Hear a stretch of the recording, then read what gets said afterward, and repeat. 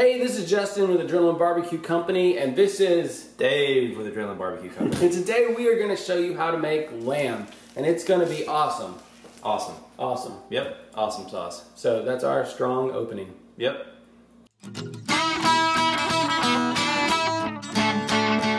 So to be honest with you guys, I've actually never done lamb before, and I think it's just because it intimidated me or something. I've never done it, so I'm glad you're here to explain it to me, walk me through it. Is it something that's hard to do?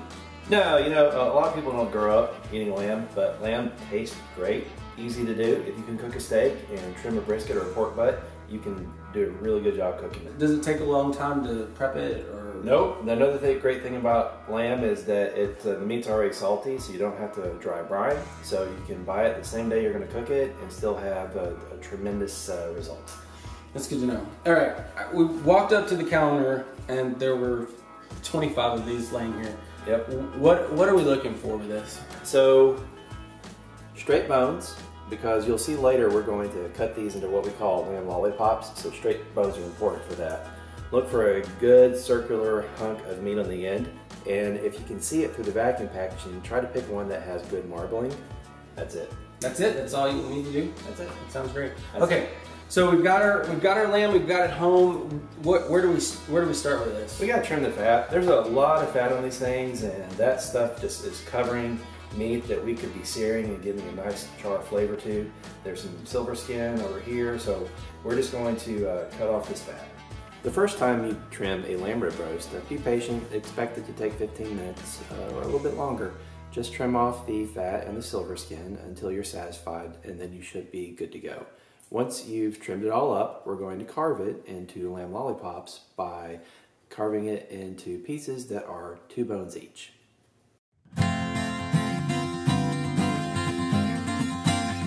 So the lamb's prepped up and now it's time to season it. What's our plan as far as seasonings today? We're going to apply a wet marinade. It consists of 4 cloves of garlic, 2 teaspoons of crushed dried rosemary, a ½ teaspoon of ground black pepper, a dash of salt. We're going to mix that into some extra virgin olive oil, make a paste, then we'll cook the wraps. Perfect, perfect. And then how long does that need to marinate? 1 to 3 hours, helps penetrate a little bit and gives a little pop in the flavor. Okay, so we'll be back here in 3 hours and we'll see you guys at the grill.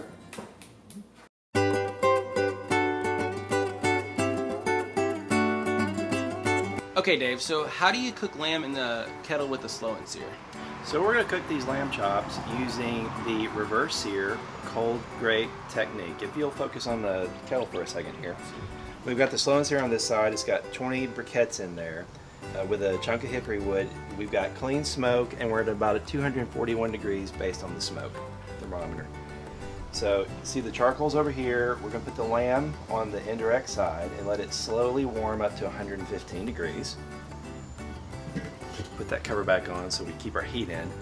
When the lamb hits when the lamb hits 90 degrees, we're going to light a chimney 2/3 full of charcoal. And by the time the lamb hits our desired temperature of 115 degrees, our charcoal should be fully lit. We can put that in the Slow N Sear, move the lamb over, and start searing. We'll give the grate a couple of minutes to cool off, and we'll show you the cold grate technique. The lamb chops just temped at 115, so we're going to go ahead and take those out, throw them on a plate. We've got our charcoal fully lit, it's ready to go.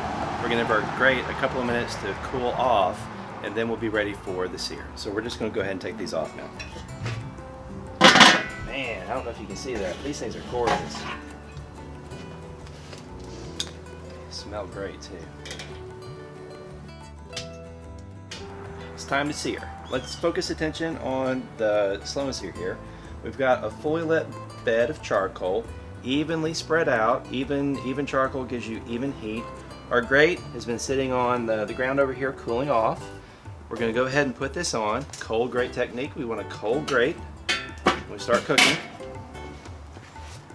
We're going to put our chops on this side so we cook them evenly when we start searing.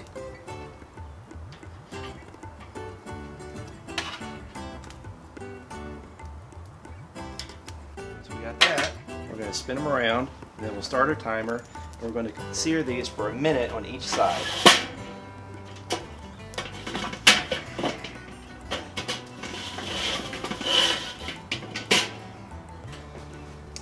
and start the timer.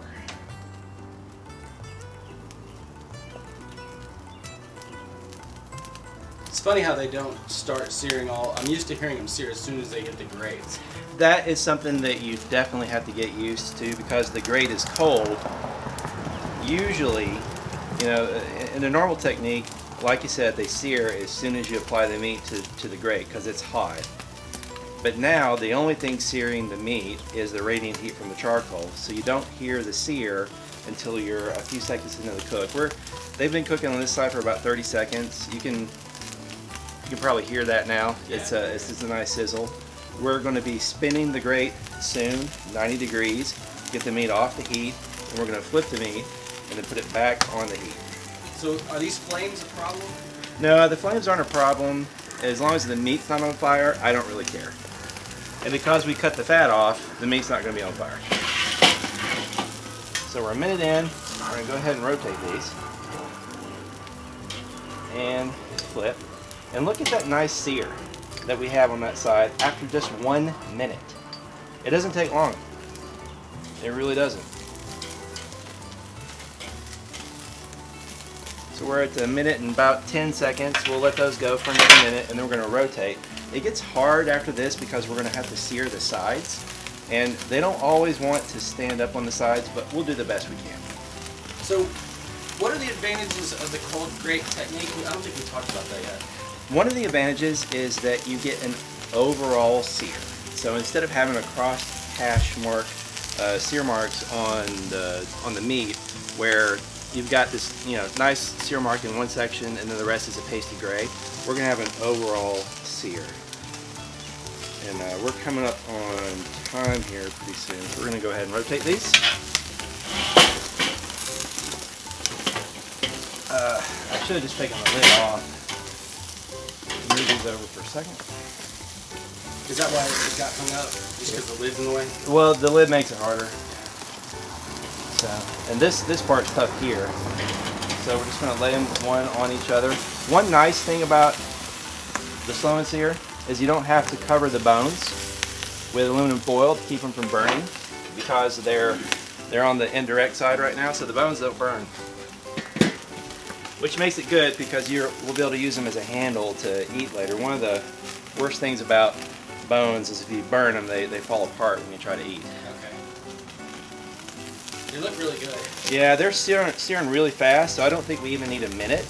So I'm going to go ahead and rotate these again. And I'm not going to worry about the grate this time because I've got good placement here. Okay. I want to keep the good placement. Let those go for another 30 seconds or so and we should be done. We'll move them to the indirect side. If they're not at our desired final temp, we'll just put the lid on for a second or two and let them warm up a little bit. Okay, so what is our desired final temp? 125 to 135. 125 gives you rare. 135 gives you the upper side of medium rare. We're going to shoot for 130, which is a nice middle of the road medium rare. Wall-to-wall red on the inside and nicely seared on the outside. All right, these are done. I'm going to move them over. Oh my gosh, this smells so good. Yeah. Ooh. I don't know if you can come in again like you did on the steak video, but I mean, just look at the sear on those. We can see it. We can see it. Yeah, it's beautiful. Absolutely beautiful. Get our thermopin. See how close we are to done. And see where, yeah, we're a little low. Sorry, I'm going to have to move in front of the camera because my right-handed and everything. Yeah, they cooled off a little bit while we were getting everything ready, so we're going to let them warm up a little bit on this side, but they're really close. Is there a trick, like if you I mean, it's better to undershoot than overshoot because you can't take Exactly, and that's a good question. This is the trick. You're going to use the cracked lid method. We're going to let most of the heat escape on this side, and it leaves your indirect side in the 250 to 300 range, which is great. I mean, it's absolutely wonderful for hitting that final desired temp. And we'll just check them again with a thermopin in a minute or two. So wait, let me get this straight. You're saying if you crack the lid like that, even though you have a roaring fire, you can keep the temps down on the opposite side? Oh yeah. That's worth the price of admission right there. Yeah. I didn't know that. Yeah, That's works awesome. great. Yeah, cool. All right, we'll See you guys back in the kitchen. Man, that smells good. These do smell good. Let's cut into them and see what we got here. Alright, that's going in smooth. That's nice. Look at that. Wow. I'm so excited. This is the moment of truth. Wow. Look Holy at that. cow. Nice. Nice. Wall to wall. Medium rare. Nicely seared on the outside. Sir, would you care to try this? I will do that for you. There you go. Just because I'm your friend. Yep. What do you think?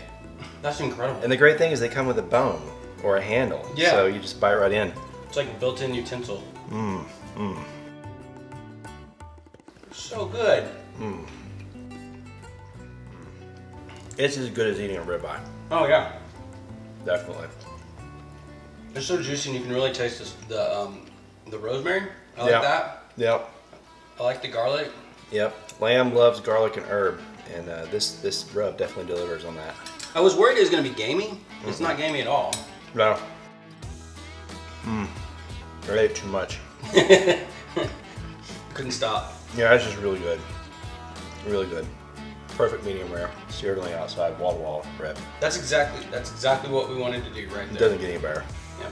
Yeah. Dude, that was awesome. Life-altering moment. If you have never had lamb, even if you've had lamb, you've got to try this recipe. If you tried our perfect steak reverse sear cold grate recipe last week, this is as good or better. If you haven't, you need to try that one. You need to try this one. It's life-altering. It's that good. So yes, if you have any questions about this recipe or want to see any of our other recipes, check out our website at abcbarbecue.com. And also we have a new Facebook group. You want to tell them about that? Yep, we got a new group on Facebook. It's called Slow N Sear Owners and Fans. It's been around for a little bit over a week.